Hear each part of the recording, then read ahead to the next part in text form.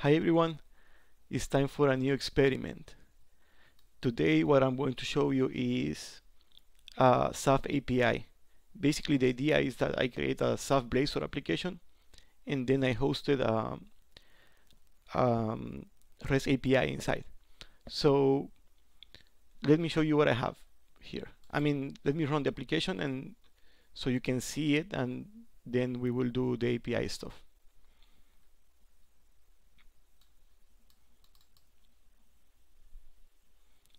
So this is basically a normal Blazor application, and I have this domain object too, and I have 2 records right now. So basically what I did is I hosted an API controller in the same project as the XAF application. So here I have my controllers folder, and here I have a test controller, and basically just one method in this one. So again, this is an experiment. It's not release code. So this controller, what it will do, it will create a XafDataView, and you will get the result as JSON. So here I have Postman, and here I have the request. So as you can see, it's the same URL as the application. Let me put the application in here. So it's the same, but in here the route is API and then my controller, and then I pass some parameters. The parameters that I'm passing are like the property list, because when you create a XAF view, data view, you need to send a list of properties that you want to include, or expressions. Then the type is domain object 2, and I can even pass a criteria if I want.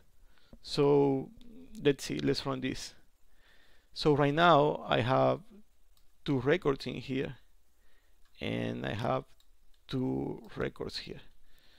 So I will execute this one more time. Let's clear the results. No, I don't know how to clear them, but okay, let's send it again. So here I have the response is CD and A, and these are the OID. So it's the same values that we have here. So I'm going to change this one. Instead of A, is going to be demo, and I will save it, and I will do the API request again. So see, here the name is demo. Is totally, it's totally online. I'm not catching anything at the moment. So I can include less properties in here. Let me put this in JSON. Can I make this bigger? No. Okay, so I'm including 2 properties now, the OID and the name. I can exclude properties also. If I remove this from the call and I send it again, I will just get the OIDs. And let's see, do we have another property? Yes, we have name, description, and test. So let's include description. So is this, and then description, and let's run this. Okay, so now I have the description. So for example, I have let's see, this one, this record, the description is B. Let me include the name also.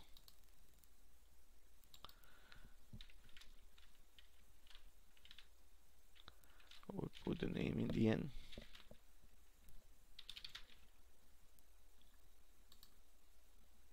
Yeah, see, B is demo, so is this record. I'm going to create a new record also, so I can show you that it's working fine. YouTube demo, and the value is going to be the same. Save. Now I execute. Now I have 3 records here. I have the YouTube demo. So with this you can get an API for free, basically. Just a few lines of code, and then you can basically get any data that you want from XAF. Because in here, one of the other parameters for this request is criteria and sorting properties. So you can like query, sort, and include more or less properties or calculated properties. So this is like an API that you will get for free. I mean, like in 2 or 3 lines of code. And that's why I'm totally in love with the design pattern of the XAF Blazor application, because ASP.NET Core is so versatile that you can do basically any crazy stuff that you want. And since XAF Blazor is a ASP.NET Core application in the end, so you get to use all those patterns in your new Blazor application. So, well, that's everything for this video. I think I'm going to continue making this better, or making other APIs, because I really love this idea. So let me know in the comments if you think that we should include more APIs regarding the other modules of XAF.